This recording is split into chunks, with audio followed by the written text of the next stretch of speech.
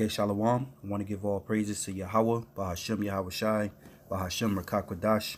I want to give double honors to my apostles and elders of GreatMillStone. Salutations to all the Lord's hopeful elect scattered abroad, teaching his word in sincerity and truth. Shalom. All right, I'm the brother Yahawah from the GMS New Jersey camp. And this one is a quick hit, straight to the point.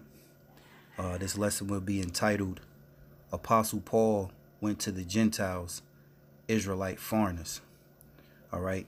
Apostle Paul went to the Israelite foreigners, Israelites who were scattered, okay, that took upon the customs and the ways of the heathen. All right. You had Israelites that were Hellenized, that took on Greek customs. They took on their fashion. They took on their diet.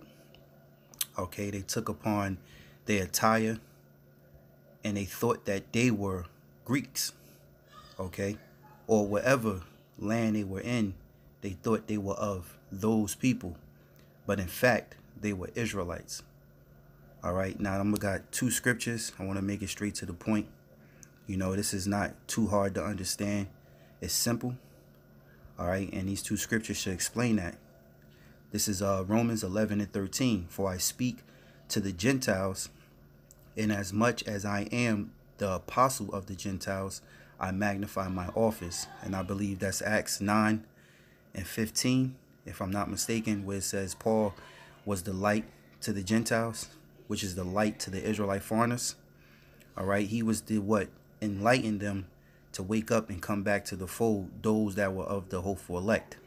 Okay, so it says, and basically those that believed in Yahawashi.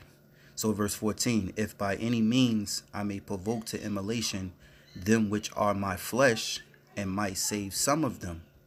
For if the casting away of them be the reconciling of the world, what shall the receiving of them be, but life from the dead?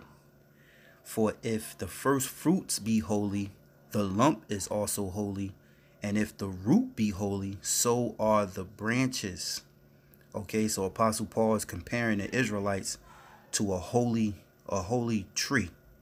Okay, now if I have this highlighter, all right, and this highlighter I created to be what? Holy.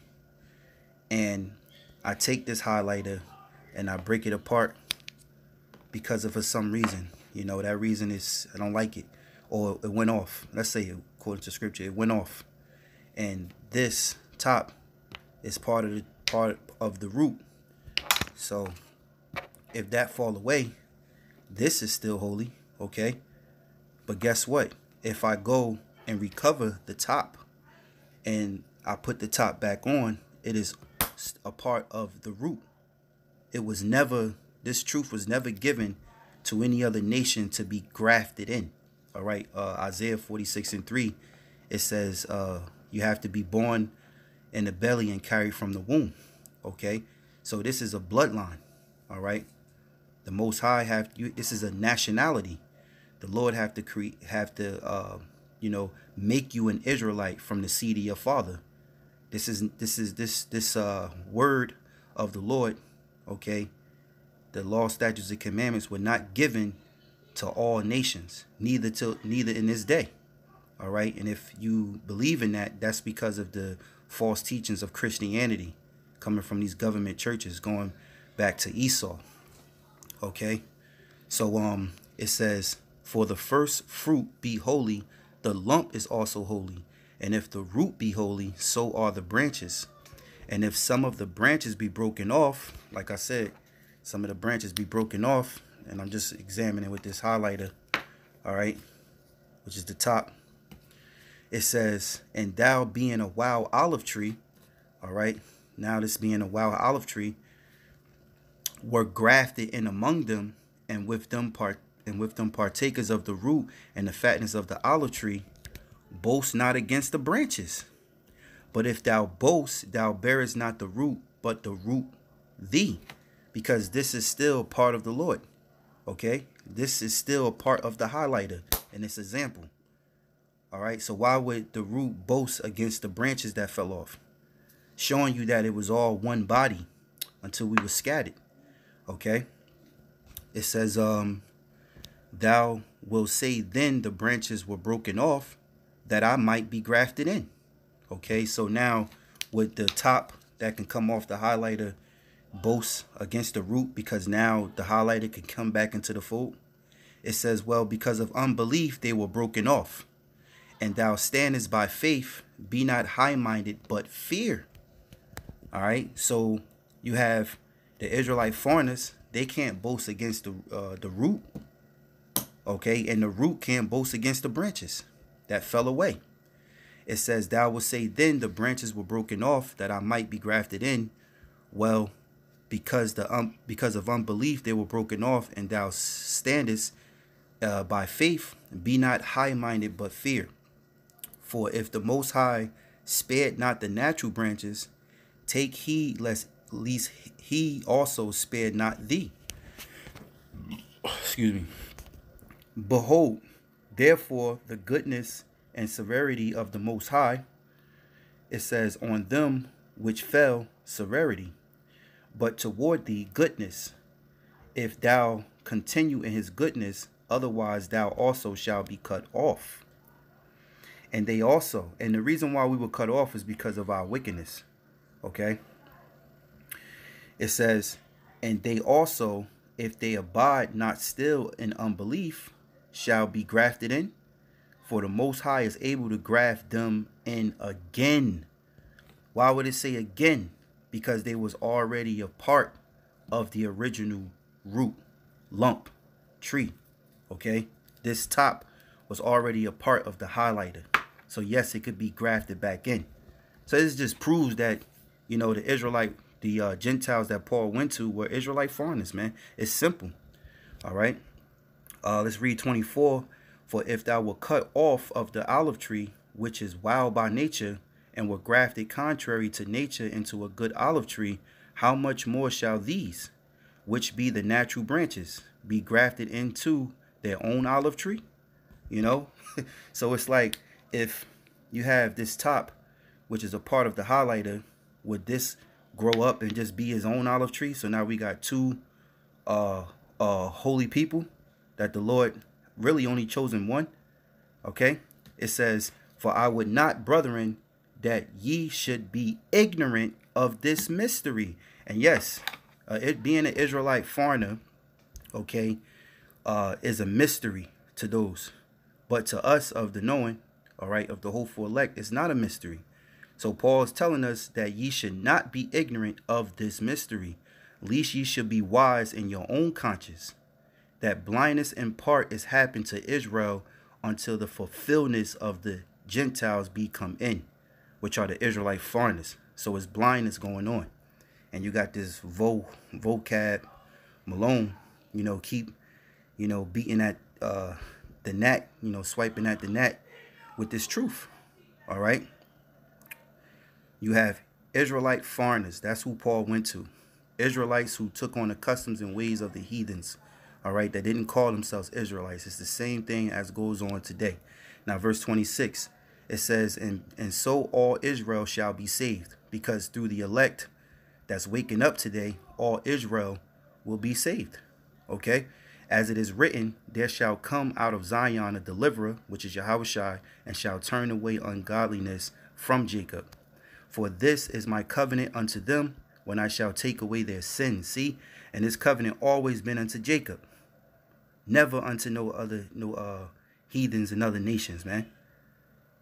It's as simple as it can get. All right, and understanding, you know, it says, as concerning the gospel, they are enemies for your sake, but as touching the election, they are beloved of the Father's sake. You see, so it's all about the elect, the elect, the elect, the elect. Verse 29, for the gifts and calling of the Most High are without repentance. Right. So that's basically the point I wanted to grab there. Right. So let me get this real quick. Isaiah 5:1. It says, now will I sing to my well-beloved a song of my beloved touching his vineyard? My well-beloved have a vineyard in a very fruitful hill, and he fenced it and gathered out of the stones thereof and planted it with the choicest vine. and built the tower in the midst of it, and also made the winepress therein. And he looked that it should bring forth grapes, and it brought forth wild grapes. All right.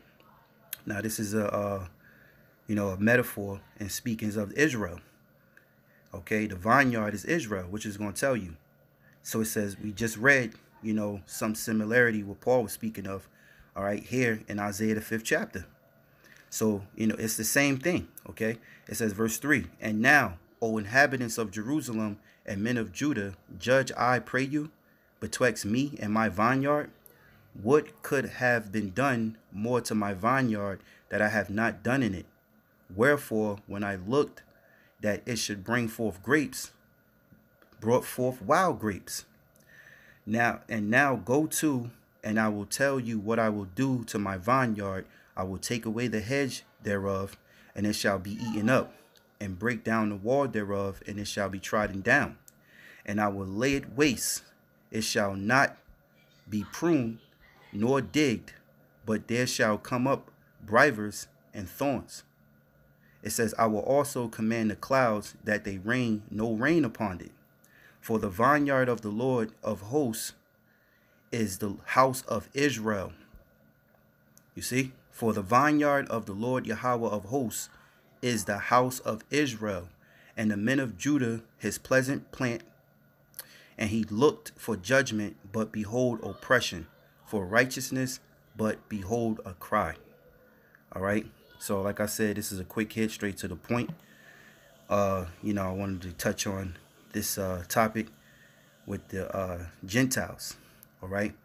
The Gentiles were Israelite foreigners, all right, who Paul went to. He never went to no Edomites. And yes, Cornelius is an Israelite of the Italian band. They were Israelites in Italy. Okay.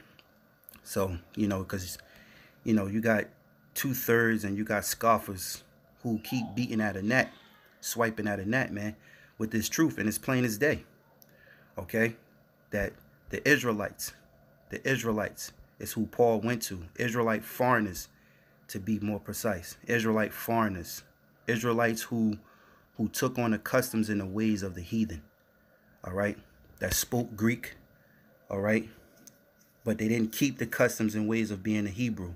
So when they learned of Yahawashi and believed in Yahawashi, they came back into the fold. And eventually they were going to, keep the law. All right. To the best of their ability. So I hope this lesson was edifying. I want to give all praises to Yahawah, Yahawashi, BaHaSham, Qadash. I want to give double honors to my apostles and elders of Great Millstone. Salutations to the Lord's hopeful elect. Shalom.